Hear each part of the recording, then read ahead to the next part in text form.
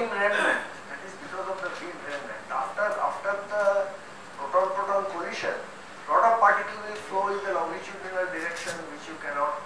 So if the beam was the only result, then even in E plus E minus you wouldn't know the longitudinal momentum. But in E plus E minus that is not a problem. There you can talk about the total energy conservation. So for that I have to come to the pattern model. Before that I cannot really discuss that. So before the collision, after the collision, you are only worried in Px and Py component. Yes. And there is an imbalance. Now, is it necessary that these missing PT carriers will be produced in pairs, or just like? Well, if they are produced in pair, then it will still be a missing ET. Yeah, it will be still a missing PT, but that can be only chi or only neutrino, depending on what signal you are. No, the neutrino also can be multiple, yes, in the signal. But there is a big difference because the neutrino is massless, roughly. It is easy to reconstruct a particle mass, even though its decay product contains a neutrino. I will come to that. But if it is a dark matter particle, it is not so. If there is a mass there, you have to do a lot of work to reconstruct the mass of the parent particle. But I will come to it later. Right now, we take into account that if we observe missing, now as every standard model background, one can try to tackle by using cuts. So it is possible to devise cuts and reduce the neutrino background. Again, I will come to it later. The main reason is, you see, the neutrino being massless, its PT is expected to be roughly small than the missing, which happens when you have a massive particle. But nevertheless, one has to worry about it. Therefore, observing a missing ET event does not mean that you have an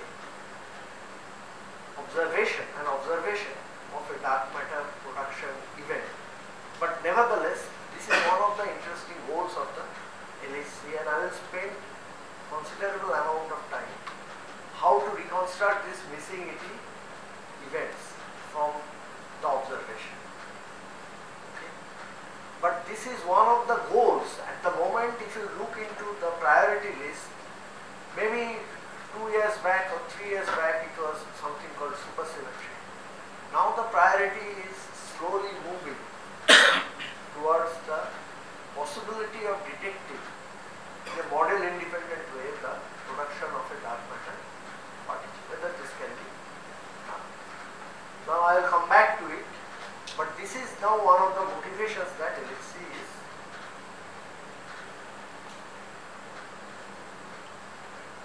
going to focus on for the next few years.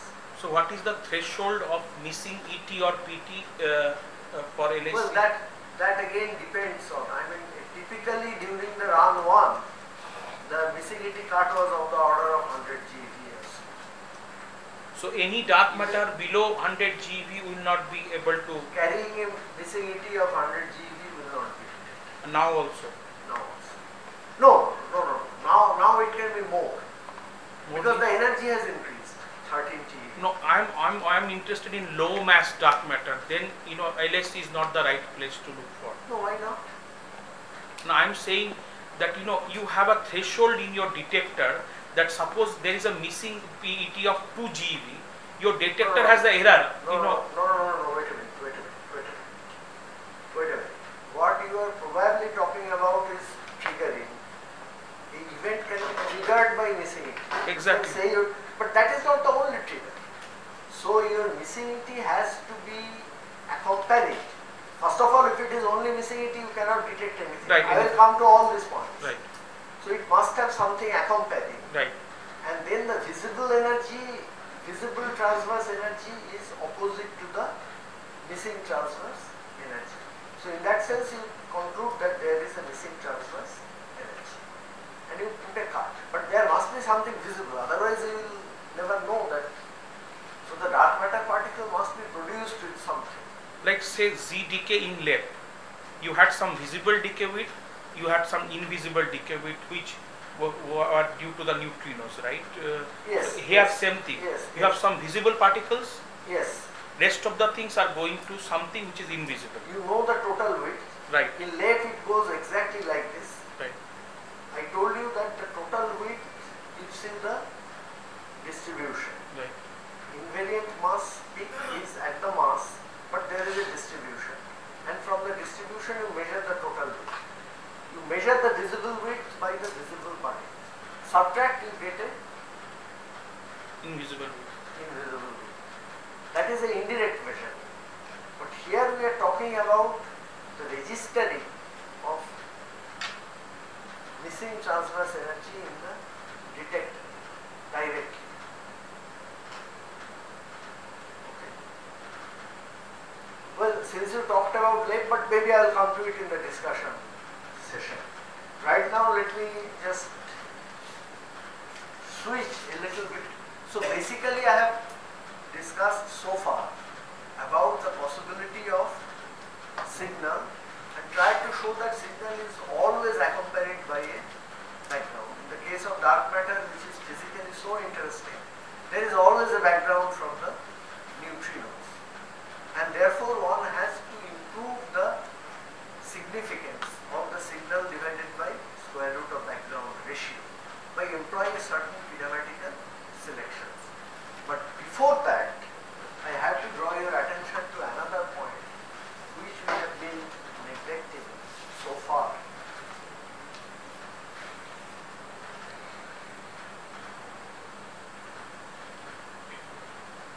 I think for the rest of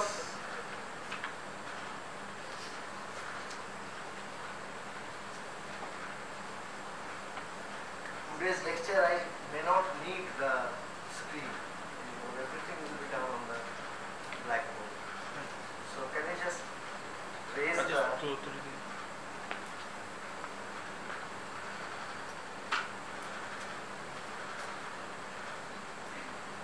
ऊपर है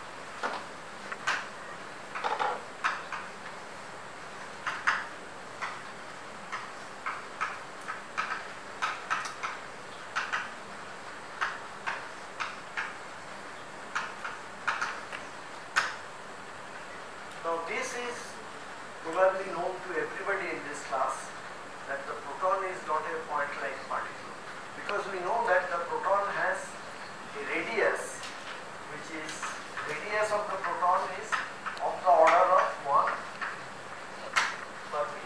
Fermi is 10 to the minus 30.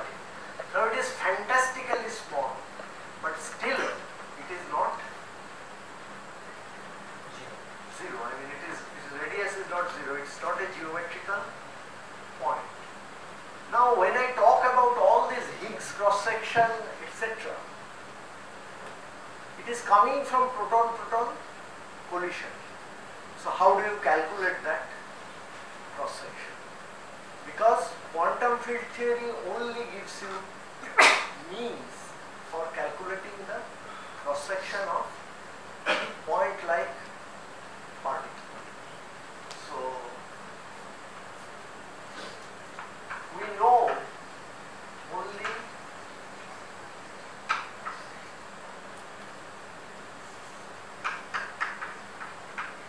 cross section, only the cross section for the scattering of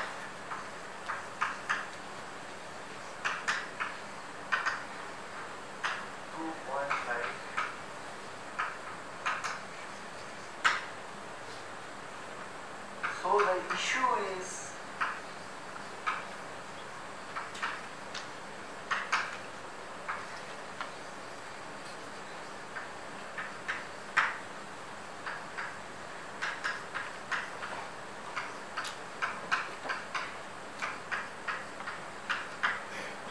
same thing can be said for W or anything. So how do you calculate in the first place? Because when you say that we see a invariant mass peak, but to establish that it is the standard model Higgs, you have to know the Higgs cross section in the first place. And here the Higgs is coming from proton-proton collision, where we know very well that protons are not from point like particle. So how do we calculate anything?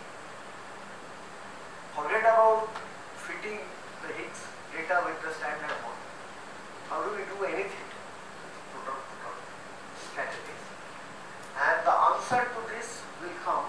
But first, let me draw your attention to certain differences.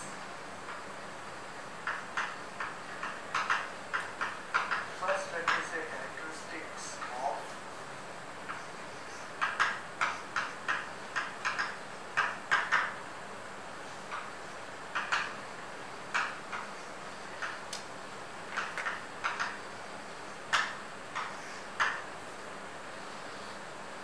now, first of all, we say that electrons are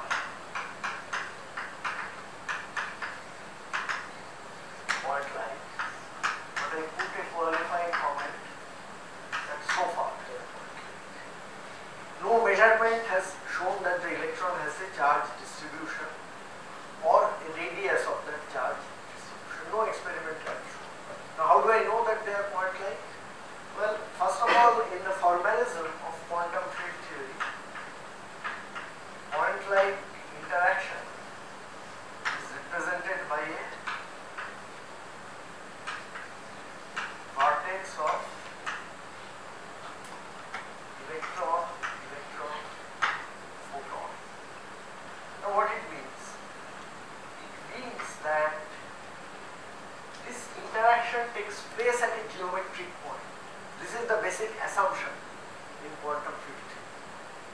That is, the electron, for example, radiates a photon and is changing its direction, but this emission of the photon took place at a point like situation. Now, for those of you who know a little bit of quantum field theory, is that in another words we describe this as a local interaction. And those of you who do not know quantum field theory, forget it.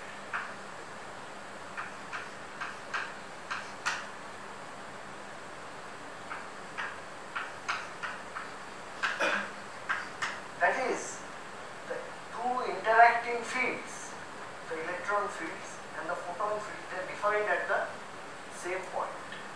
Now, those of you who know quantum field theory are aware of this fact. This is called a local quantum field theory.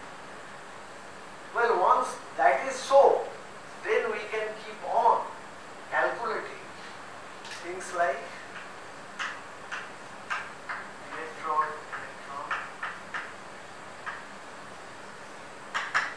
strategy. Because now what will happen is I will simply pictorially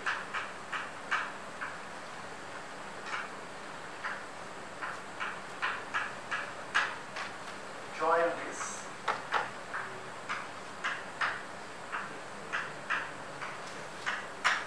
to construct a Feynman diagram. This is just like combining the photon lines of two such interaction vertices to get this. And then using the rules of the quantum field theory, we can calculate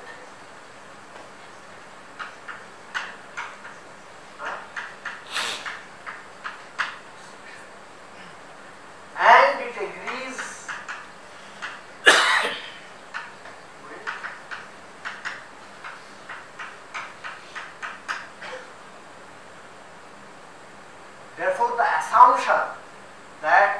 electron is a point-like particle is justified by this agreement between theory and experiment. We treated the electron as a point-like particle undergoing local interaction, and using the standard rules of quantum field theory compute the cross section, and they agree with experiment. Fine. Electron is point-like. No wonder. Alright? Another way of knowing it, because I will need it later, another way of doing it is, if this interaction, now this field is a quantized electromagnetic field which is represented by the 4-vector potential. Now, if we consider a static magnetic field,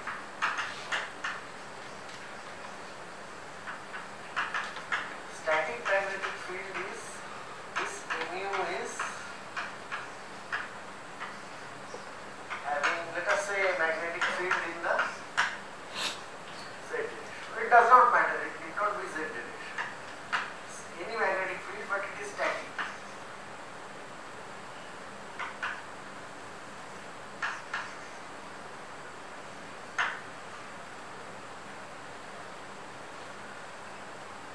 Okay.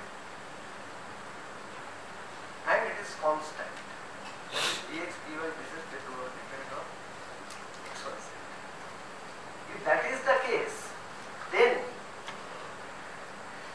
turns out that the interaction will be of the form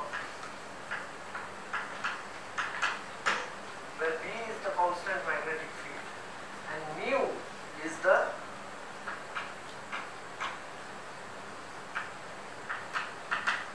magnetic moment of the electron. And it follows from Dirac's theory is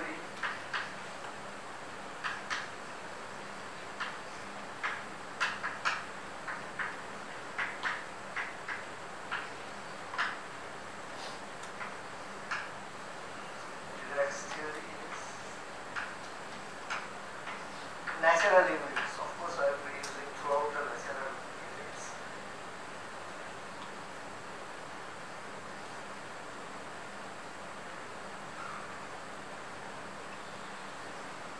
Now, S is the spin of the electron and mu is the magnetic moment, and this is actually, I think there should be a 2A. So this is called a Bohr magneton, which is the measurement of magnetic moment. But the important point is, Dirac's theory tells you that if it is a point-like particle, G must be equal to 2. That is, the electron has a magnetic moment proportional to its spin. Proportionality constant is known if it is a point-like particle.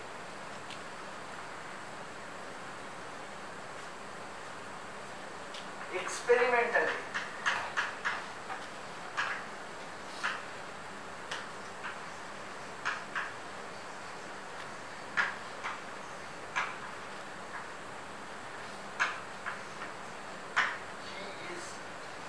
now I should be a little careful when I write this near equality. It does not mean that the G of the electron is 2.1 or even 2.01 or even 2.001. No. It agrees with the value of 2 up to several places of decimal, and this measurement clearly indicates that the electron is a point. This does not happen from the